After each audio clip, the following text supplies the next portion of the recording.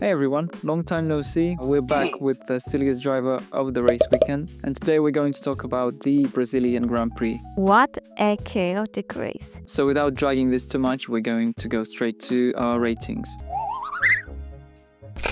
Ricky, which inters are these? Hello. So my third silliest driver is Carlos Sainz. He crashed in the quali, he crashed during the race. For me, the funniest moment was that radio message after the red flag restart when Carlos asks his engineer what inters he has. Ricky, these are not new inter. Which inter is this? Hello? He also made a funny voice. It became a meme after the race. Even Lando mocked Carlos online. Hello? Hello? What is this? It was really funny. So my number 3 is... Sergio Checo Perez!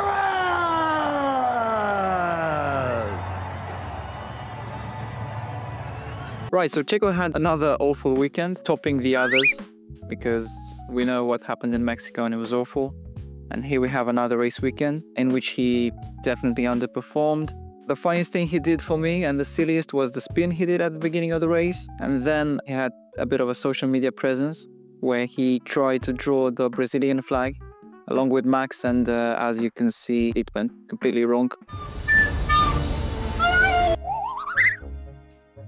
My number 2 driver is Lando Norris. In fact, it's our number 2 driver because we think he deserved the second spot. Let's be honest, I think we all hoped for a Lando win because it was like a perfect chance with Max being on P17 and him being on pole position. But it was an awful race for Lando.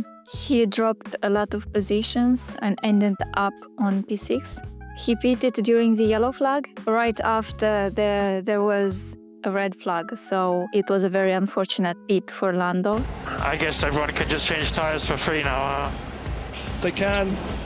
No.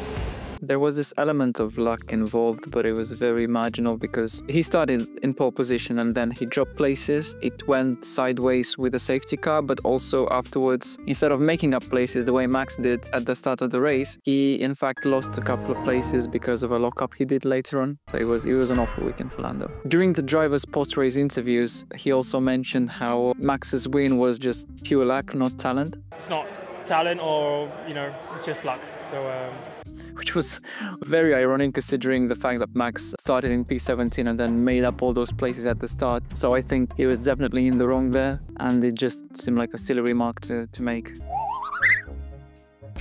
Right, off to our number 1, which is again shared. And to no one's surprise, it is the myth, the legend, Lance Stroll. I don't think he needs any comments. Right, I think we'll let these videos do the talking instead of us. Yeah, crash. Try and restart.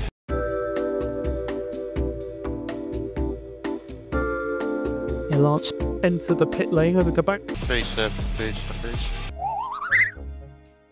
So yeah, these were the drivers we thought were the silliest during the most chaotic weekend of the season. Yeah, hope you had fun with us, and let us know who you thought your silliest drivers of the weekend were. Bye-bye. See you!